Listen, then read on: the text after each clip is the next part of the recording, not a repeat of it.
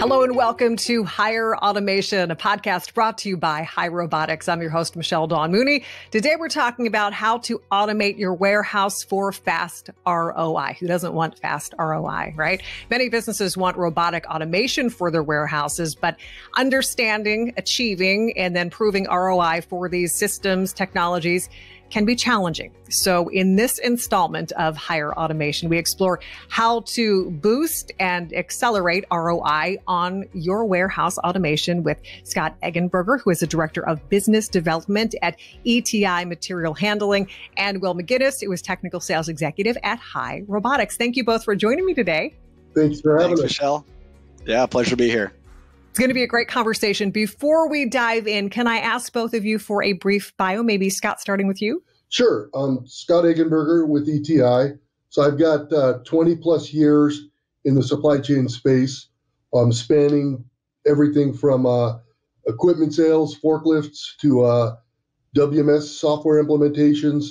Now with the last 6 years with ETi, we're a material handling integrator. So we help folks to evaluate, select, and implement technology that's going to make their distribution operation more effective. Perfect. And Will, you're a familiar face, but can you give us a bio as well? Yeah, Michelle, maybe not so familiar now that the mustache is back by popular demand. Highly mixed results, by the way, in case you're wondering. But we can take a quota survey at the end. That sounds fantastic. Yeah, leave some comments and some feedback would be greatly appreciated.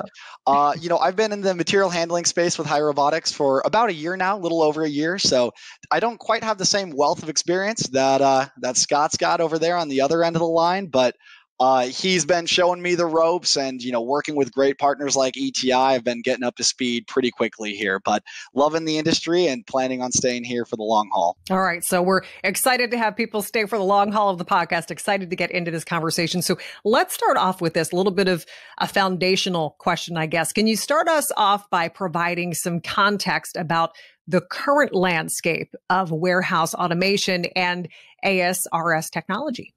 Yeah. So, Michelle, what we're seeing is right now the market, it's a brisk market. There's a high level of interest from end users. There's lots of players in the marketplace, lots of different approaches. But I think at a high level, I think everybody realizes that it's the future, right? That they're going to have to, some sort of automation is going to be the cost of entry to be competitive going forward. Everybody's competing for the same limited labor market, and trying to be effective, rely on labor less, and have the labor that they do have, giving them better results and better return. And then you've got raised customer expectations. The Amazon effect, where people just end recipients have a higher expectation for how fast something's going to be picked, packed, and shipped. And, if they click on it today, they want it at their doorstep tomorrow. Completely agreed. And, just to piggyback off of Scott's point there, the expectation is spanning essentially every industry for what the new expectation is for fulfillment time and delivery and quality and assurance that everything is getting where it needs to go in the appropriate manner. So not just are we seeing that, with your Amazons and other e-commerce retailers, but it's spanning the gauntlet from pharmaceutical to manufacturing spare part fulfillments to cosmetics. There's really no particular vertical that we've seen that couldn't stand to benefit from some sort of automation in their distribution facilities, and of course, specifically in their automated storage and retrieval systems. Yeah, and if you think about it, Will, you see, how many packages do you get on your doorstep every day compared to 2 years ago, 5 years ago, 10 years ago? I mean, it's become part of the landscape, right? People want the convenience of being able to click and pay from home and just have that box show up on their doorstep. So I don't think it's going away. And, it's automation's going to be, almost a requirement to be competitive. And, speaking from the millennial side of things, I was at the grocery store the other day. I was looking to pick up some toothpaste. I knew that I needed it. But rather than actually buy it from the brick and mortar, I opt to just purchase it online because that's what I've been used to. I like all the options that there are. So, we're living in an environment where that's slowly becoming 50% of all consumables that are being bought in by the end users for these different companies. So there's only one way to embrace it, and that's by better automating it and making sure that they're up to speed with the latest and greatest technology. And we boomers are right there with you millennials, Will. And I just bought some dishwashing detergent online as well. So I am right in the mix. So I have a feeling that we're going to talk about that, what I like to think of as that fast food mentality. We want something, we want it right away. I think that's going to come up in the answer for this question, but curious to see what else you have to say.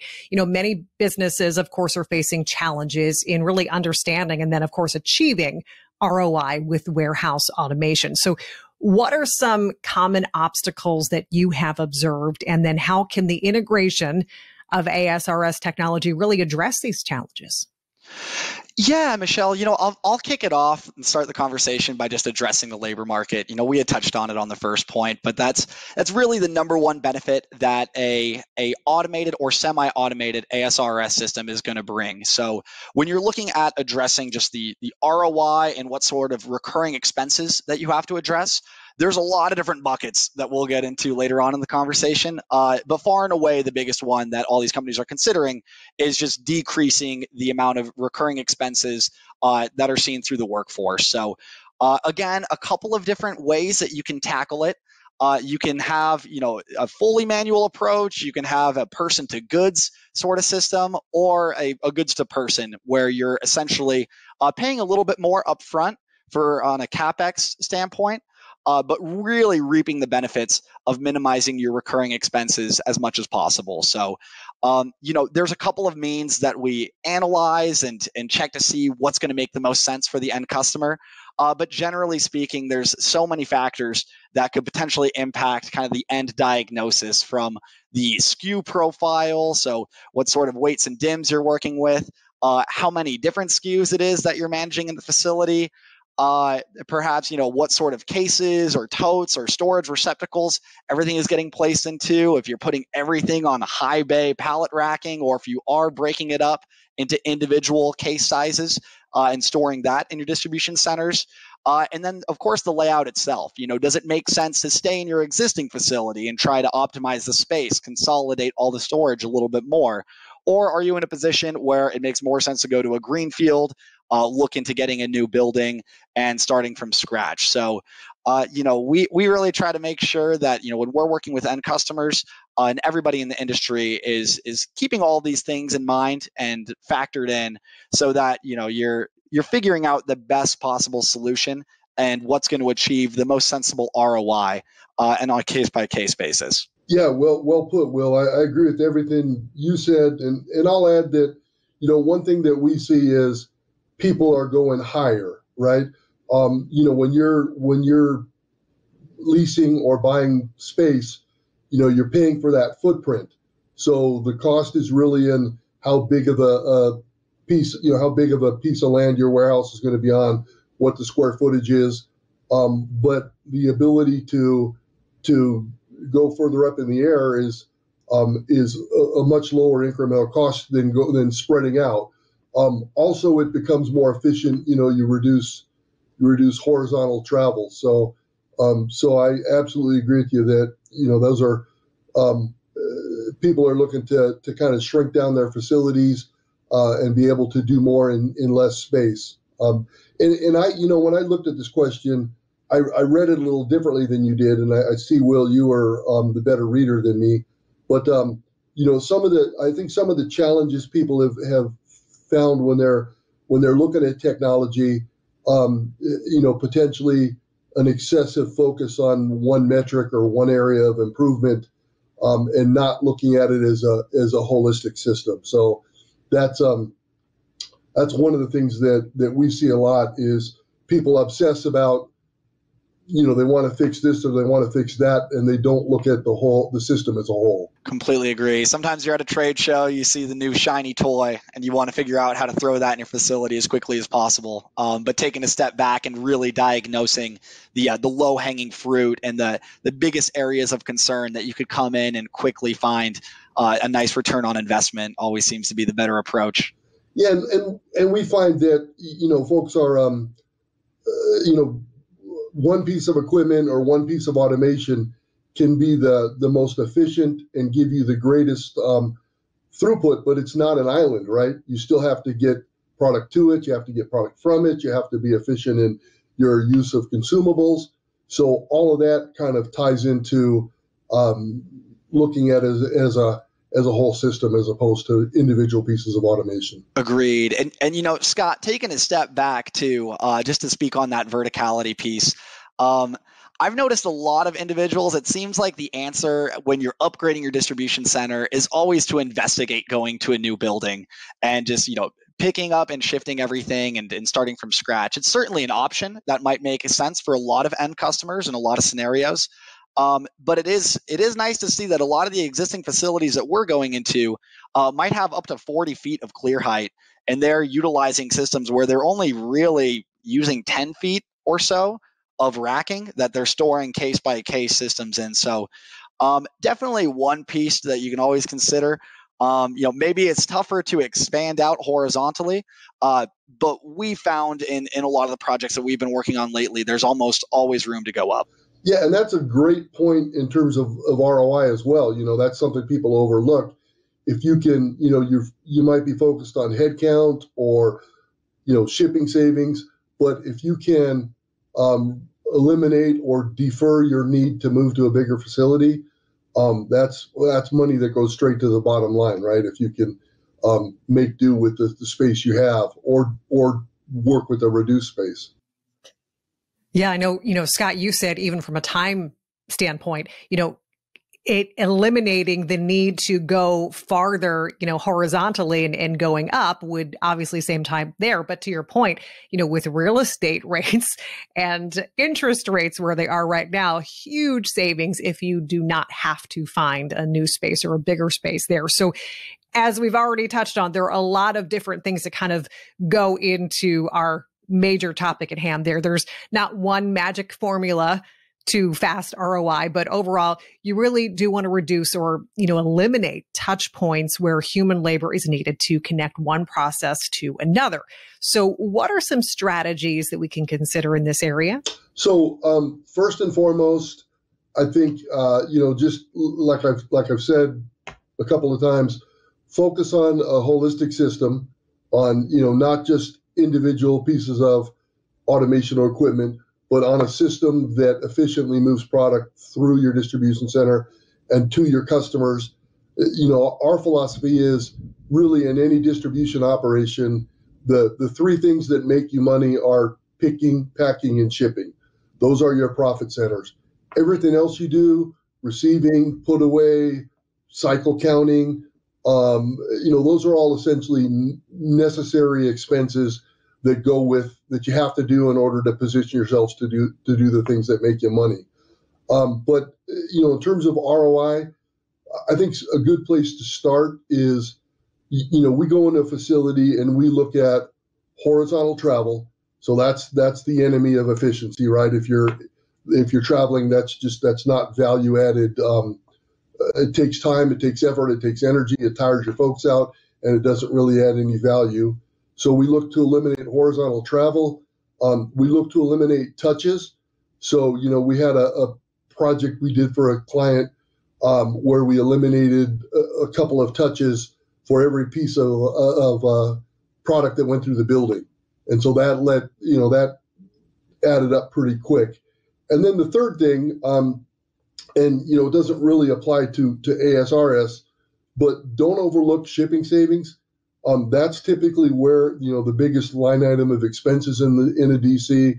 It's typically the biggest volume. So if you can right size your packaging, minimize or eliminate void fill, capture outbound weights and dimensions so that you can have information to intelligently audit and and question your freight bills. We're in the middle of doing a concept for a high volume fulfillment operation.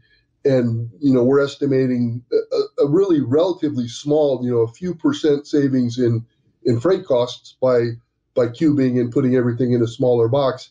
But it adds up to, over $1 million a year, just because of the volume, so even at, 48, 50 cents per shipment, there's a ton of savings there.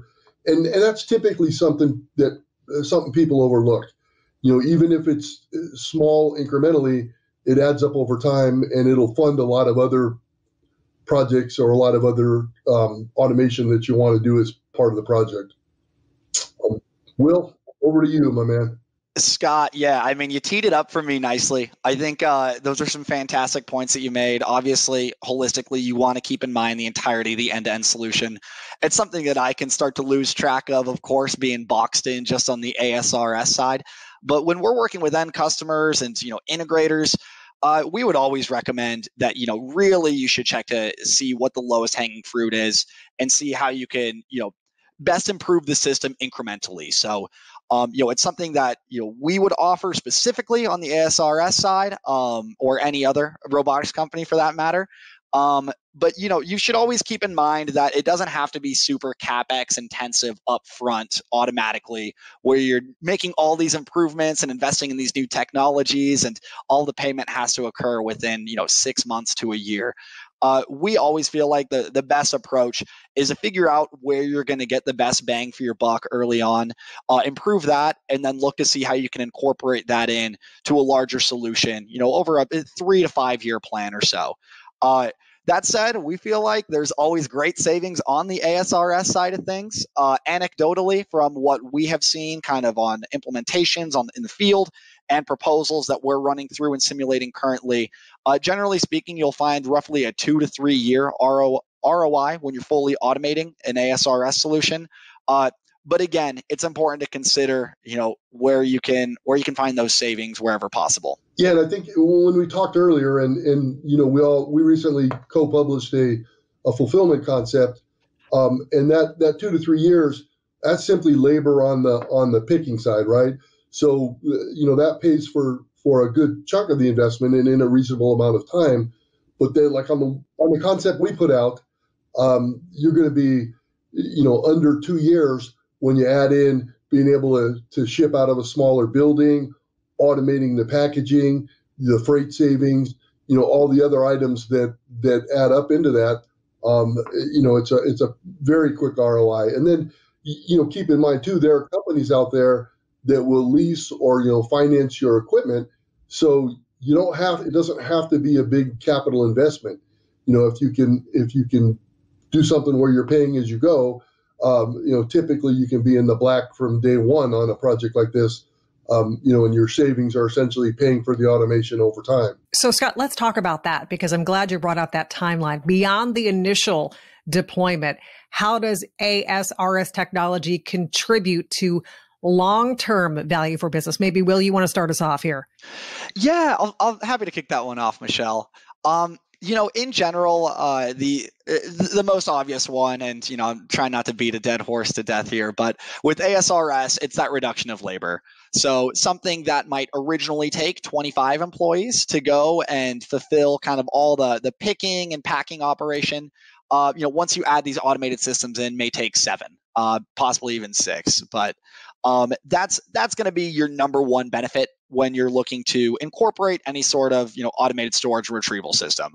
Aside from just the labor savings, there are some other intangibles that are a little bit more difficult to quantify from an ROI perspective, and that really being the process consistency and repeatability that you would see in a new system once you start automating things. So while there's a lot of room for error for individual operators to incorrectly pick certain goods or perhaps place things in a package that it shouldn't be placed in, one of the big benefits of kind of bringing that automation and having that WES brought to the landscape and tying things into any sort of warehouse management system is the ability to have that sort of redundancy and ensure that everything is being processed the way that it should.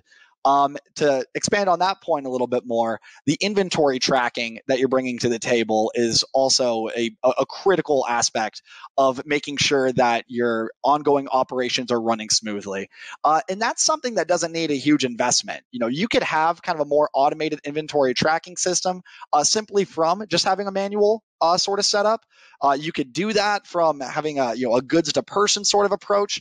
But we find that when you marriage that increased warehouse execution system and inventory tracking along with that automated storage and retrieval, then you're really going to have the most repeatable, reliable process to picking and packaging that you can achieve. Yeah.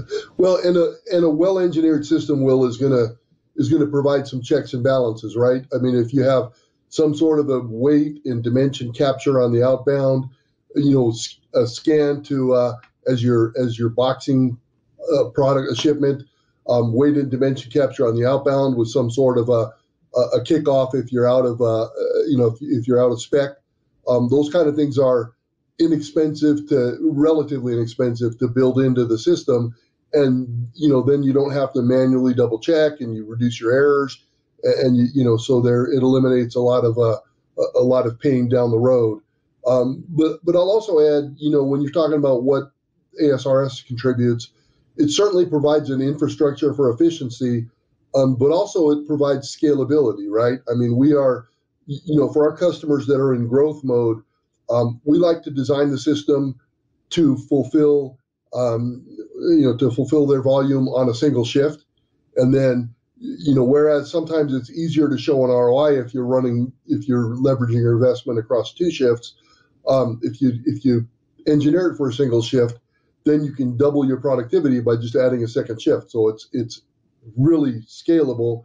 And a couple of other things not to overlook for ASRS systems, much quicker, higher productivity, right? You bring somebody on board, there's not that much to show them. It's not that complicated. They're not traveling. There's not a lot of travel knowledge. They don't need to know what's where. They don't need to know what products look like. The system's guiding them. And from there, they're more efficient. So you reduce your turnover, your HR costs, all the costs associated with employee turnover and managing your workforce. It couldn't agree more there, Scott. And it's a great point on the scalability piece and, making sure that the tribal knowledge is getting passed along. In today's modern fleet management systems, guiding a lot of these robots, it really is as simple as adding a few more bots to a certain grid if you need to increase that throughput. So really keeps it straightforward for you. Yep. So this all sounds good, but let's talk about some results because the proof is in the pudding, right? So can you share some success stories where companies have not only achieved impressive initial ROI, but then also continue to reap benefits over time, which is something that, of course, we would like to see extended, right? Absolutely. And I'll start with this one and give some general industry examples, and then maybe Will, you can jump into some more high specific answers. But so we have a customer, a cosmetics distributor, and kind of a unique operation in that they have a relatively small number of SKUs and everything's physically small. So some advantages to being able to pick. So we put in a system, 7 or 8 years ago, that would be considered ancient technology today, but they still have some of the fastest pick rates around. They're able to fulfill, 10,000 or more orders out of a relatively small distribution center with a really, really high level of accuracy. So they've been a success story from day one, essentially, just being able to in terms of throughput and accuracy on their fulfillment operation. Another more recent client that we did a project with this year, they're a 3PL and they have 2 product lines for a specific customer, and they were running them through the same outbound process. So they had a automated case sealer and a print and apply, a top label print and apply, and everything was set to one height. So the second product line, which was much smaller than the first, they were putting in oversized boxes and shipping, paying their customers, paying out the nose in shipping rates. So we were able to do an adjustable print and apply and give them a second outbound line and a side apply for the print and apply and an adjustable case sealer. And, they're able to ship a variety of different size boxes and ship a lot less cubic volume to this customer of theirs. Another project we did last year, we helped a client. They moved their pick operation from, they had this huge 2-level pick module that they were running 5 days a week, and it was what we call a bucket brigade, a pick and pass, and we gave them a more efficient pick operation, and they were able to take a 2-level 15,000 square foot operation on 2 levels, so 30 total, and put it all in less than 10,000 square feet, and reduce their picking days from 5 a week to 4. So they took 20% out of their picking labor, and in their case, their building was a manufacturing building as well as a distribution operation. So they were able to give some space back to manufacturing that they desperately needed, and delay the need for extra space, like we talked about earlier. The fourth one, we had a footwear company that we did a project for a couple of years ago, and that project included an automated carton builder. So they would just, one of the systems where you just put the outbound shipment on a conveyor belt, and it wraps a box around it with no void fill and no wasted space. And our customer was skeptical about that, and they were really kind of nervous about the automation. But in the end, they're saving 7 figures a year in shipping costs. Wow. Just from running volume through that and eliminating the need for void fill and shrinking down how much cubic volume they ship out of that facility. So, there's plenty of examples where the ROI pays for years to come. Will, and I'll turn it over to you because I'm sure you have some specific examples as well. Yeah, and it's crazy how expensive that empty space can get when you when you're starting to take a deeper dive at the void fill aspect of things. Scott, obviously you're kind of the guy that provides the wealth of knowledge, so I'll keep my anecdotes short on my end, having only been in the industry for a year now. But I know we're working with some internationally recognized apparel and footwear companies, both overseas and here in the U.S. And just looking at some of the labor savings that we're seeing, I mean, we're at the magnitude, if you're really kind of automating the inbound process, so getting product into totes and putting it into storage, and automating, more so on the outbound where, perhaps you have some sort of robotic arm, or you just have a better means of sorting individual piece items to that end order and sending it off to packaging in a more systematic fashion. We'll see labor savings up to 80% on our end. And we're talking about facilities that originally would have, up to 200 employees working at them. So especially in kind of that 3PL footwear space that Scott had touched on one of his examples, there you can really start to carve away at the recurring costs that you might find at really any distribution center. The other piece that I'd noticed, we're working with one of the top 3 global retailers in the world here, and we found that more so than just the ROI side of things and cutting costs and just kind of improving their supply chain with a more robust system, it's really formed into more of a marketing play for some of these larger companies where again, not just are they getting those savings, but they're using that as a piece to position themselves as a forward-thinking company that's willing to put that upfront investment in and take the next step towards becoming the market leader in whatever sort of industry it is that they're a part of. So that's been a great aspect of things that I was unaware of. To me, just with the supply chain background, it's always about cutting down and getting to the bottom line and saving money as much as possible.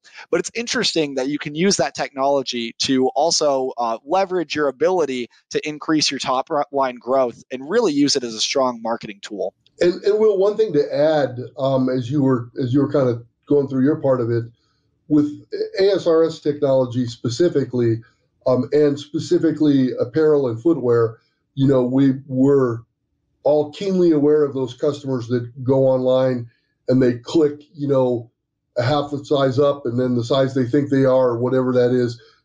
Or they buy something in 2 sizes or 2 colors, and those go out, and one of them's coming back, right? I didn't want to say anything, Michelle, but I had you pegged before. Guilty.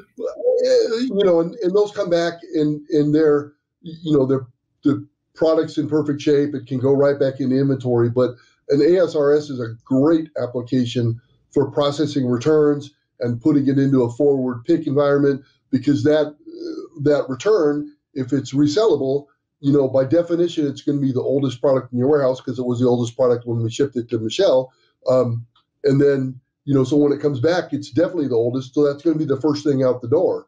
So, having a forward pick area where you can quickly and efficiently process your returns and then, ship them right out. That's a great application for an ASR as a product like Hai. It's a fantastic call out there too, Scott, because that's another piece where you don't really consider those variables when you're looking at the total ROI. But I know, those products being unreusable and kind of failing a manual sort of inspection or passing a manual inspection when it shouldn't is another huge piece eating into the cost of these distribution centers and companies. Whereas, if you're automating it and you're able to pass through those labor intensive checks, it's just one more means of saving money. So we've covered a lot of territory here. Any final thoughts as we're wrapping up? Some great information. I'm sure a lot of people have a lot of questions, maybe would like some additional resources. Where can they go to have some of those questions answered? So we've recently, ETi and Hai jointly have recently published a concept, and it's a footwear concept, fulfillment concept, but it sort of shows how, what we've been talking about would work in the real world, where if you have the right pieces of automation and equipment and you tie them together well, you get a very efficient operation. And of course, nobody who's watching this podcast is going to say that's a perfect exact match for me, but it's a great place to start.